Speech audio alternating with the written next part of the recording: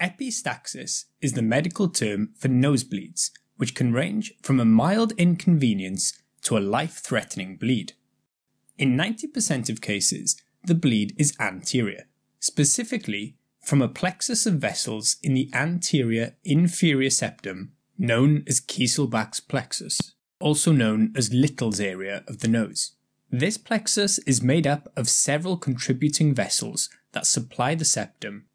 In a few cases, the bleed is posterior, presumed to be Woodruff's plexus, a venous plexus in the posterior inferior region of the nasal cavity, and this tends to be more severe and tends to happen in patients that already have a degree of vascular disease.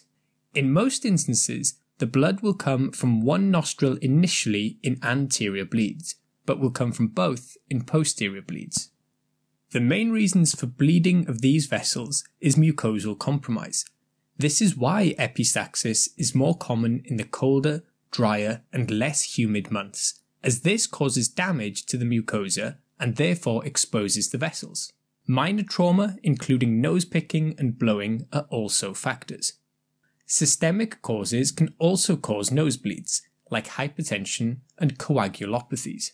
Medications also contribute to the risk. Anticoagulants in particular, but also antiplatelets, non-steroidal anti-inflammatory drugs, and topical steroids, as well as illicit drugs like cocaine. In rare cases, tumours and vascular malformations can also be the cause, such as in hereditary hemorrhagic telangiectasia. Around 60% of people will experience a nosebleed at some point in their lives, and this tends to happen more in children and older adults. And the number of traumatic nosebleeds are slightly higher in males than in females. The diagnosis may appear to be quite straightforward, but some particular features to ask are the frequency and duration, which side is affected, any particular triggers, and the severity. It's also important to establish any medication use that can predispose or worsen bleeding, and family history is useful as a pattern of epistaxis through a family may point to a genetic predisposition.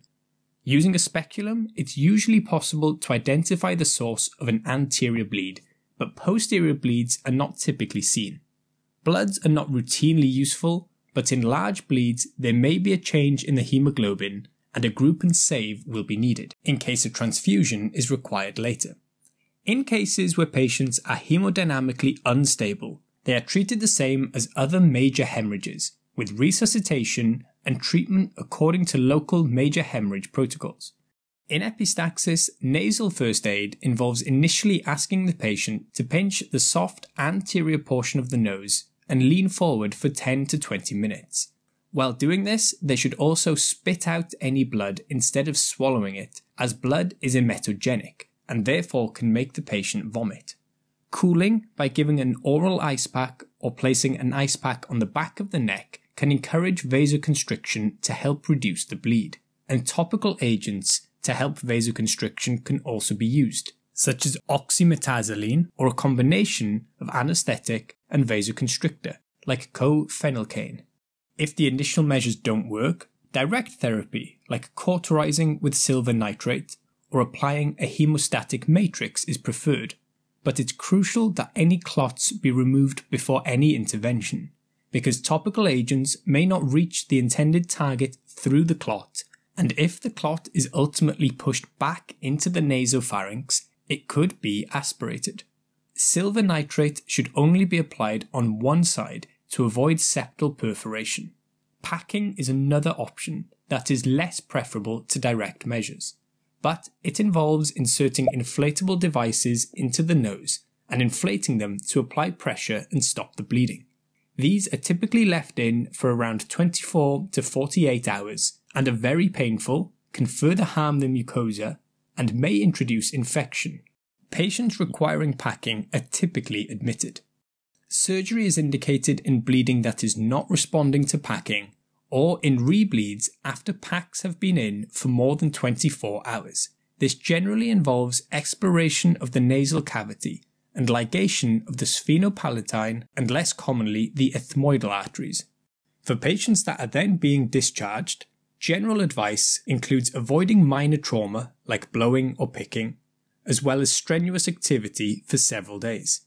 Very hot food or drink is also to be avoided, as are hotter environments like saunas, as this can cause vasodilation and precipitate bleeding. Antiseptic cream is also given for around 2 weeks. Commonly this is Naseptin, particularly in patients that have had packing, as there is a risk of staphylococcal infection. In some cases, oral antibiotics are preferred. If patients under the age of 2 present with epistaxis without a predisposing hematological condition, it's important to consider the need for safeguarding.